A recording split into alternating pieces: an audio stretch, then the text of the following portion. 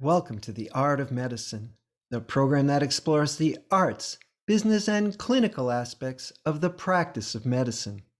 I'm Dr. Andrew Wilner, and my guest today is Brian Bradley. Brian, thanks for joining me. Brian, welcome. Thanks, Dr. Angie, for having me on and putting this all together. And this is going to be a big topic, especially for your physician listeners who are also investing in other assets like real estate. And I just hope that the concepts we talk about are going to help your listeners understand this area of asset protection and why you even need to consider it. Right. So we're going to be basic here. When I think we're going to talk about asset protection today, and that assumes you have some assets. And when I think about asset protection, for me, it's kind of like for guys, like Jeff Bezos and people that have lots and lots of money and have to worry about it.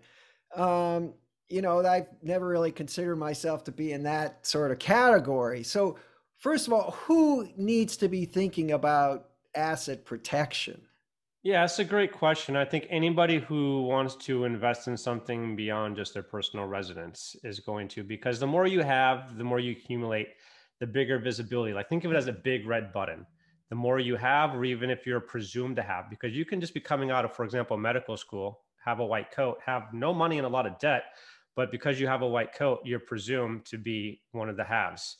And so you're going to be a mark. And as you start accumulating more money, you're going to start investing. And as you start investing, your mark is going to grow and grow and grow. So as soon as you decide to buy that first asset, that's when you need to start considering, what do I do to limit the liability side of it? Have it for use and enjoyment. How do I separate out the liability side of it? And that starts right from the get-go. So give me an example. What kind of asset that I would buy for myself opens me up to risk? I mean, like a boat is A a boat boat. absolutely is a risky asset. Think of anything that needs a key, that needs a key, that has a motor, that you need to have insurance on, that can go boom. That's a risky asset. Real estate, very risky assets, because then you're having, you're a landlord, you have tenants in there. A lot of things can go wrong. For example, I have a doctor as a client who is a California resident, and this is going on right now. Purchased a investment property out in Jersey, rented it out, didn't know it was rented out to a gang member. They had a party, guns were drawn, ended up having a shooting in the apartment. A person was killed. And now the doctor in California is being sued for wrongful death. And so these are the things that you need to consider. And just, it's not the things that you know that are going to wipe you out. It's generally the things that you don't know that you don't know and you don't really plan for. And even if you would have insurance in that situation, that's really not going to cover you for that type of a lawsuit. And so you need to go to a second layer of protection, which would be an asset protection plan. And so now you're an attorney and you specialize in this area. So I would come to you and say, well, I have a boat, I have my house, my cars, and I'm thinking of buying an apartment that I could rent out or an Airbnb. That's pretty popular these days. But there's a lot of people traipsing in and out. So going to have insurance, of course, right? There's in case the place burns down. And I guess I know about umbrella insurance if somebody breaks their leg going down the stairs. But I don't know, having shootouts in my condo, I hadn't really thought about that. And so, what would you do? What would you tell me if I'm sitting across from you in your office and we got to come up with this asset protection plan? Yeah, so I'd say the first thing is what even is this really weird fancy term that you're starting to hear? Like what is asset protection? And so the first thing to understand, it's not traditional estate planning. It's just modern estate planning. And we're combining a bunch of different areas of law. And essentially all we're doing is just placing a legal barrier between your assets and a potential creditor, meaning a person suing you before it's needed. And I'm going to repeat that because it's really key: before it's needed. And that's it. It's just a barrier, like a safe for your gold or your guns or anything of values or valuables. You want to place those values into these legal protection areas out of your personal name, so that it's not easily attached with a lien or reach, with a lawsuit, just like the rich. And I'm sure a lot of you are familiar with Tony Robbins, and I really like the Tony Robbins saying, success leaves clues. The rich don't own things in their personal name. Their business entities do, like their LLCs, their estate plans do, their asset protection plans do. They just get the beneficial use and enjoyment out of them while separating out the liability side. And so as you grow and scale in your life, you want to just mimic what the rich do. Risky assets would go into an LLC, and then you layer your protection planning as you go. Like you mentioned, insurance. Insurance is a very base level of asset protection. The issue with insurance is it's good for small things like grandma slips and falls and breaks her wrist. It's not there to cover you for large claims like a big, massive mold issue in your duplex that you rented out. And it's not there for anything that's like intentional wrongs. So when you think about being sued, you need to know what your claim limit is. Insurance provides capital to fight a claim. That gets wiped out during litigation. And then you're going to be on the hook to pay the rest of it. Now, insurance doesn't pay for intentional wrongdoings and intentional acts.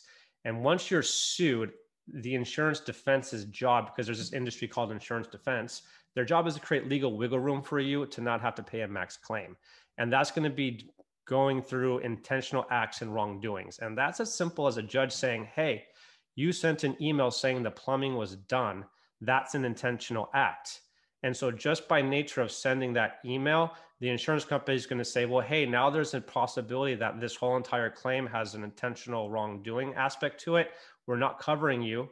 Good luck. If you think we're wrong, sue us. So now you have to sue your insurance provider as well as being sued. And now you have a multifaceted lawsuit that you have to fight on two ends. Now, as a physician, I have malpractice insurance. Yes. And that's for my work. Now, do I need anything on top of that? So it's a really convoluted one, that question, because it comes down to personal risk tolerance at that. Because you also have these situations where you have above policy malpractice lawsuits. And so some people just don't perceive enough risk. So a simpler form of protection is enough for them, like their malpractice insurance, and most will carry around $1 million. That's kind of general. OBGYNs, though, really high risk of liability and above policy limit lawsuits, as well as cardiovascular surgeons. Those are a lot of my type of clients right there. For them, malpractice is a greater risk. Others, it may not. For others, then you have to look at what's the other area of your life that you have, and what other risky investments do you have, and also realize you're a business owner, most likely, if you have a private practice. That's not covered through malpractice. And so then you're going to have business insurance. And then you also have to worry about employment lawsuits, as well as lawsuits, like through the property that you own and the business that you have in itself. So it may not be that malpractice is important or a high risk issue for you, but then you have to look at your business side of your practice as well as your life, and then the assets that you own on top of that, like real estate, and other things that you may own, like boats or yachts or whatever it is. Now, I remember about 20 years ago in my community, there was a physician who was accused of basically it was a sex for drugs issue. And he discovered that his malpractice did not cover that because there was a civil suit. And so how do you protect yourself against things like that? That's where having an asset protection plan comes into the, okay, then what? Or if the malpractice coverage isn't going to cover it all, or it gets all that money in capital, because really malpractice is the same, insurance is the same as normal insurance. It provides capital to fight a lawsuit. Generally, that's going to get eaten up in litigation because litigation is very, very expensive. And so what an asset protection does it brings you to negotiating table of a lawsuit in a position of strength. The assets are out of your name. Generally, you would layer your protection system. If you're, a cardiovascular surgeon with real estate and other assets and high risk, you would have a multi-layered system like real estate and LLCs, a management company owning those, and then a nice big asset protection trust protects you. That puts you in a strong position when you're being sued to completely walk away from the table, because it's all a matter of how collectible are you at the end of the day. And if the other party can perceive like, wow, yeah, we're going to win this lawsuit, but we're not going to be able to collect on the damages. Law firms are businesses as well. And so they can't just spend and waste money because that's a quick way for them to go out of business. They have to make sure that they can have access to the damage awards that they have, which is by collecting on them. So what you want is to have a very layered and good structured asset protection plan that makes you as uncollectible as possible so that you can negotiate a fair settlement for, generally you see pennies on the dollar, or have these fraudulent lawsuits completely go away. Like there's just really scary stats. Like I was going through from the AMA, and it was something like 34% of all the doctors that are out there have already been sued for malpractice. And then the longer you practice, that percentage goes up to 55% by the time you're age 55. And then 85% of all those claims the doctors find are frivolous, but they've been named personally in the lawsuit as well, not just the insurance provider.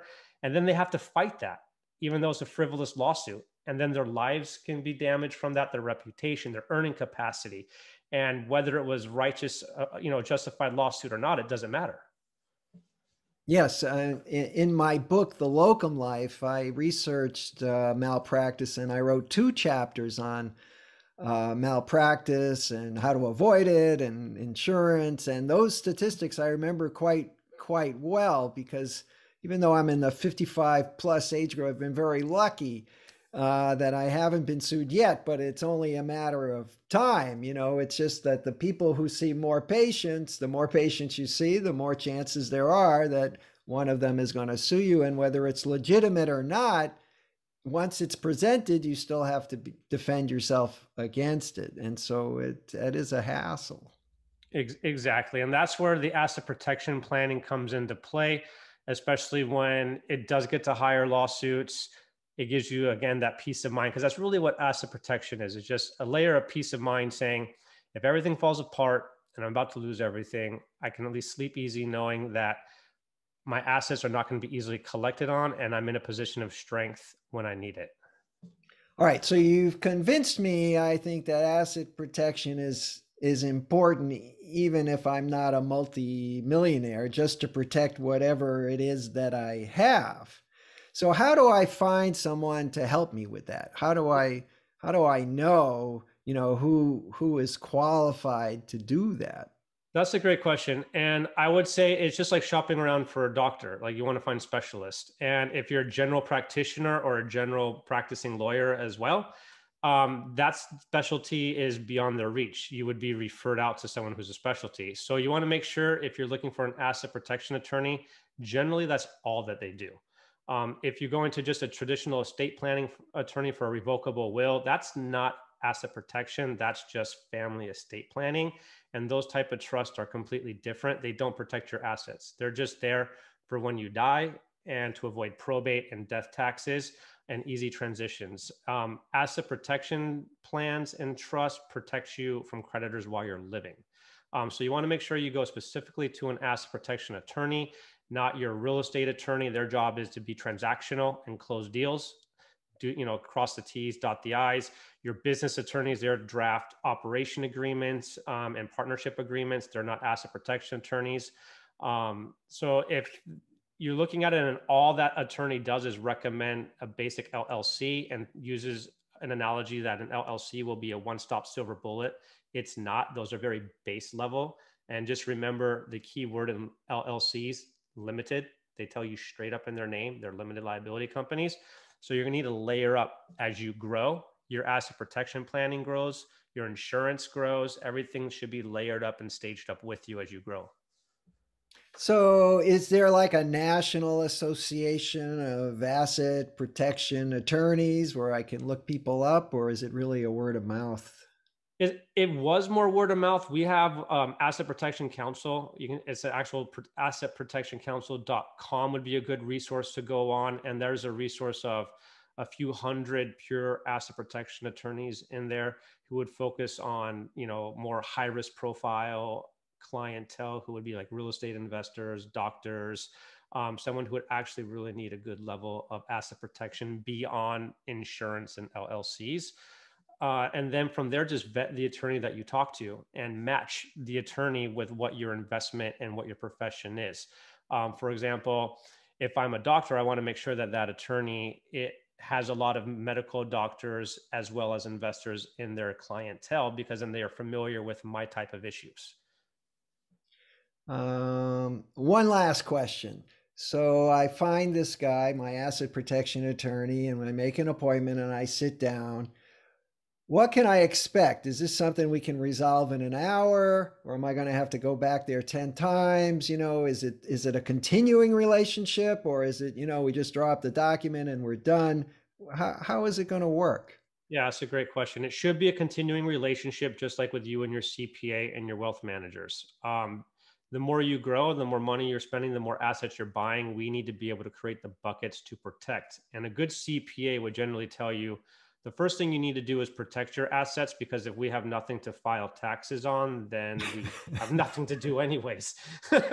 and so the first thing is protect your assets and protect yourself. So then the next thing would be work with your CPAs to throttle the needle on tax mitigation strategies, and then talk to your wealth managers on diversifying your portfolio however you're comfortable with. But it would be a continuing relationship. Generally, it would take about an hour consultation, because a good asset protection attorney won't just say, okay, you want to protect this one piece of real estate. They're going to look at you holistically, from what's your W-2 job, what's the liability and risk there, what's your lifestyle like, what's your assets, how do you own them, what's the equity, because we need to know equity is what people are after when they're suing you. If you're, for example, if you have $1 million property and 80% of it is mortgage, you only have $200,000 to your name of equity to go after. So we're looking at what's your unprotected net assets, and that's going to take about an hour. And so just kind of know, when you're looking for these attorneys, we're going to be talking about your financial life, your personal life, your investments, your day job, because we have to get a full picture of who you are and what you need. And then from there, it would just be giving you our recommendation of what an asset protection plan we would recommend. It could be LLCs, multiple LLCs, and then another layer of a management company owning all of those, Mm. or a nice asset protection trust if you really are a higher net worth, high risk, profile. And then from there, it would generally take about 30 days to create everything. And then it would be an ongoing annual relationship, just keeping us informed on, I'm buying this, selling that. What should I do to protect it? My CPA has a question, and talking to the CPA, talking to the wealth managers, and just making sure every year everything's kept to the regulations, and the CPAs are happy, your wealth managers are happy, and then you can focus on what you're good at, your day job, and finding deals.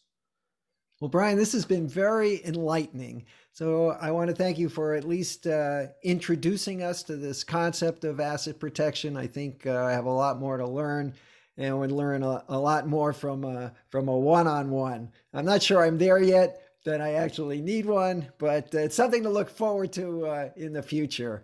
And Absolutely. this has been very helpful. Thank you. Yeah, thank you.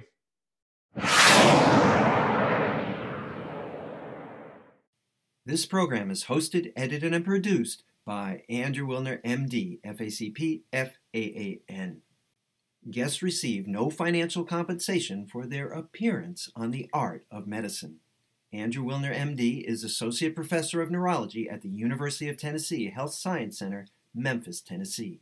Views, thoughts, and opinions expressed on this program belong solely to Dr. Wilner and his guests, and not necessarily to their employers, organizations, or other group or individual.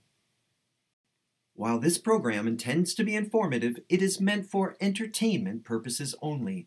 The Art of Medicine does not offer professional financial, legal, or medical advice. Dr. Wilner and his guests assume no responsibility or liability for any damages, financial or otherwise, that arise in connection with consuming this program's content. Thanks for watching. For more episodes of The Art of Medicine, please subscribe. www.andrewwilner.com